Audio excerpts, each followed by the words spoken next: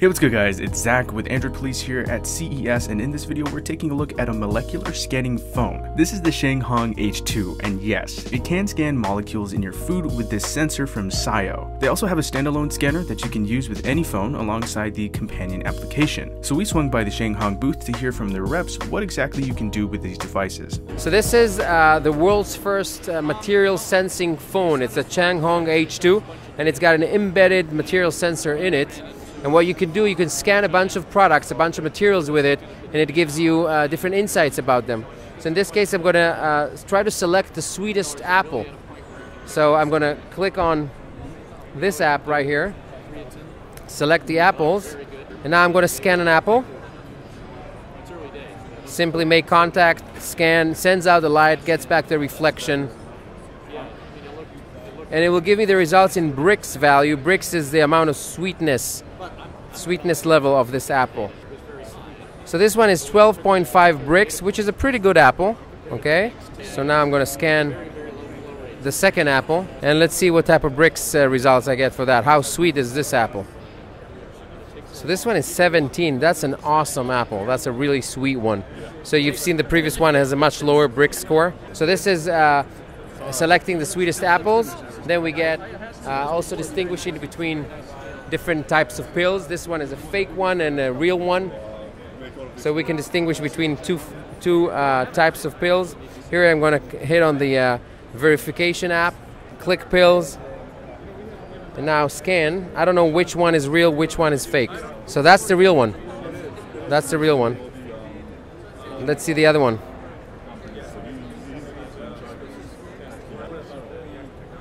And this one is fake. So yeah, so you can do select the sweetest fruit, distinguish between different medication, fake or real. You can get nutritional information about the food you scan, calories, carbs, proteins, fat, and a bunch of other things like personal wellness. Scan your biceps and get your body fat percent. So there's many use cases for this, and this is the world's first phone with a material sensor embedded. Is this going to be available worldwide, or? Starting in China in 2017, in a few months, and then rolling out worldwide. All right, what about the rest of the specifications of the phone itself? Well, it's got a 6-inch full HD. It's got a 16-megapixel camera. It's got a 3,000 milliamp battery. So it's a pretty competitive phone. The H sensor is compatible with any sensor, either embedded or handheld, on Apple, on Android, and of course on Changhong. And it's a nutrition app from the next generation for people who need to monitor food intake, carb management, cholesterol management, and so on. And you know, when you need to track daily, it's tedious, and making it easier provides more data, more access to the data, and then more feedback. So the app is providing you with a budget, what you ate, the calorie you burned. You can connect your Fitbit or any device, and the calories left for today. For the next meal, I have this budget, and I'm going to log a meal either with SIO or with my favorite foods catalog that I create, my own library. I can also log from a catalog where I have 600,000 foods, but this is done for non-homogeneous food that I cannot scan, like a pizza or lasagna.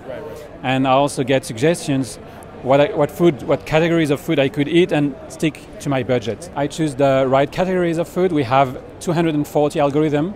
I choose one for pastries, cakes, breads, any types of those in the world, and I will get the exact values of this pancake, which has 8% of protein, 47% of carbs, and 9% of fat. I take a picture to create my own gallery. If I eat this pancake again, I can find it right away in my own gallery here. See? And for the weight, I need to know the weight.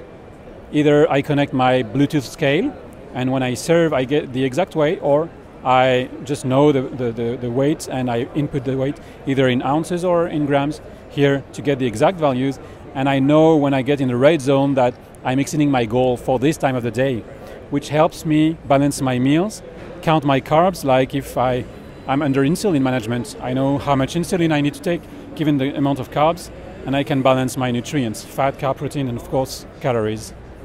So it's really a nutrition coaching app that provides you with coaching advice, nutrition education, so that you monitor your food intake and better manage your diabetes or weight loss program obesity, anything related to nutrition.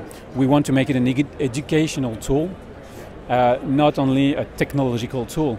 And this technology is really awesome because it helps you get the data in an easier manner.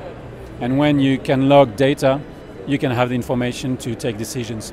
Okay. So that's our motto: easier to log your food and get more advice and more guidance. It's a little creature that you grow inside your phone, and you have to feed it, and depending on what you're feeding it, if it's healthy or less healthy, it gets a different characteristic and it grows into a different monster. If you are feeding it with chocolate, you scan the chocolate. Now the chocolate went from the real world into the virtual world, and you can feed the pet.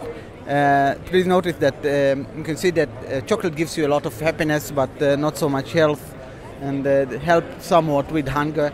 So different foods have different characteristics, and it both grows a different character and develops it differently. So there you have it. You have to admit, this is pretty interesting, right? Would you guys get something like this? Could you find it useful in your everyday life? Let us know your thoughts by dropping a comment down below. But anyway, that does it for this video. I hope you guys enjoyed. If you did, feel free to hit that like button, subscribe to the Android Police channel if you haven't already. I'll talk to you guys later, and thanks for watching.